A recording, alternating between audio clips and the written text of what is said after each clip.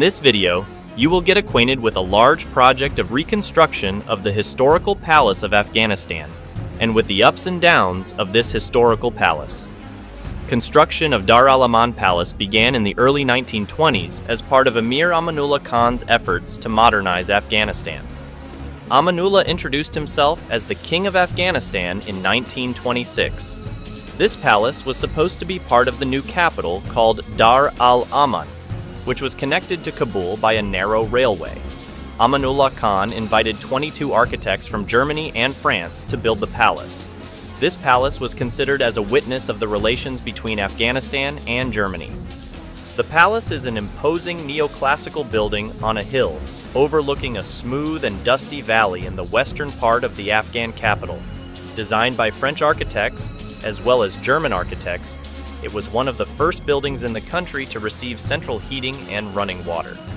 Intended as the seat of the future parliament, the building remained unused for years after religious conservatives led by Habibullah Kalkani removed King Amanullah from power in 1929 and halted his reforms.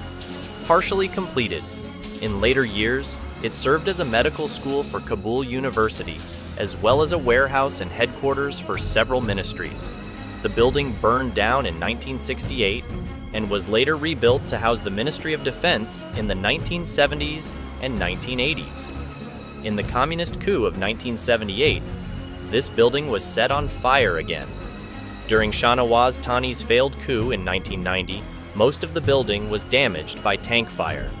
It was once again badly damaged during the Afghan Civil War in the 1990s, as rival factions of the Mujahideen fought for control of Kabul.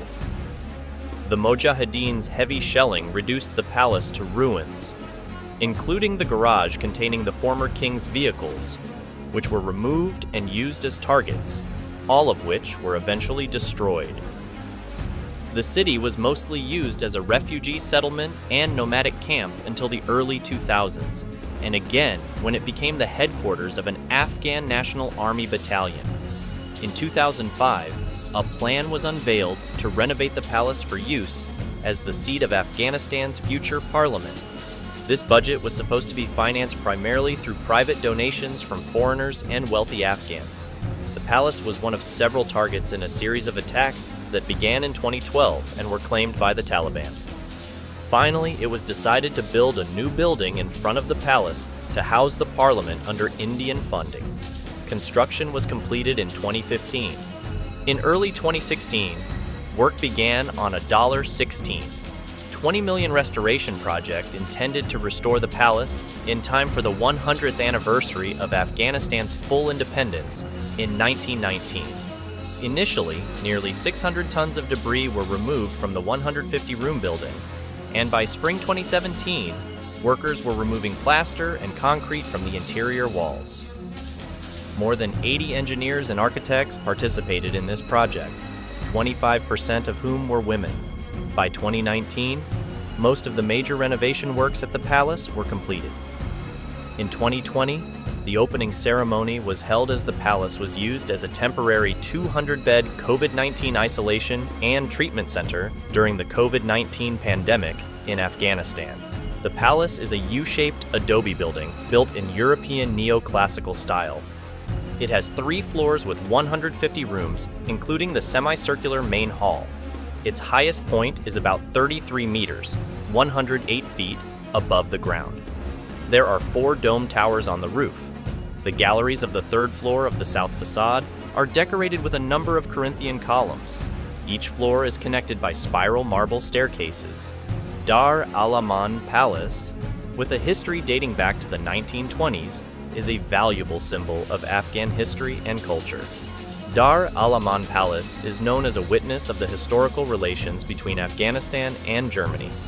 This building not only represents German and French architectural skills, but also informs about Emir Amanullah Khan's efforts to modernize the country. With its European neoclassical design, Dar al-Aman Palace is an artistic masterpiece.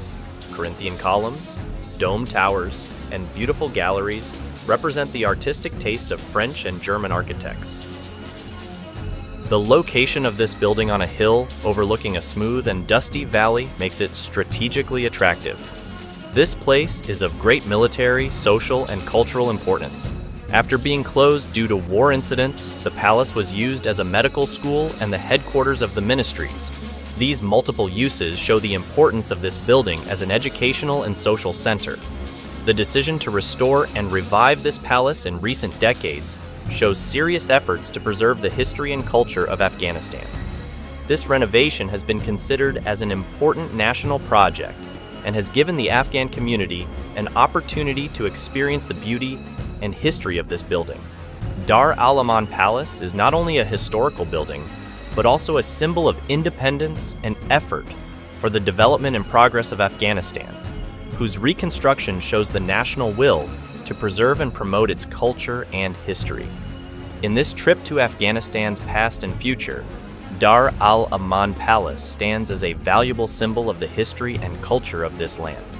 From the beginning of construction in the 1920s until now, this palace not only represents German and French architectural skills, but also witnesses the efforts of Emir Amanullah Khan to modernize Afghanistan. The restoration of this historic building, despite the difficult periods and bitter moments it has gone through, shows the national will to preserve and promote its culture and history. This project has not only given the Afghan society the opportunity to visit the beauty and history of this building, but it has shown as a symbol of independence and efforts for the development and progress of this land.